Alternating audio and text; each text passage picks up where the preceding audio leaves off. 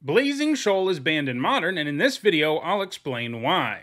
The Shoal got banned in Modern immediately after the first Pro Tour to feature the format and remains banned to this day. At that event, there was an Infect deck that looked to play an early Infect creature and cast Blazing Shoal using its alternate cost, exiling either Dragonstorm or Progenitus. When you do this, Blazing Shoal doesn't cost any mana and gives a creature +X/+0, where X is the mana value of the card you discarded. This means that a Blazing Shoal Infect creature, like Blighted Agent, could give the opponent 10 poison in a single swing as early as turn 3. Because no mana was used to cast the Shoal, the Infect player also had mana up to protect the targeted creature from any form of interaction. This deck could consistently win on turn 3 and was difficult to combat, so Blazing Shoal got banned in Modern.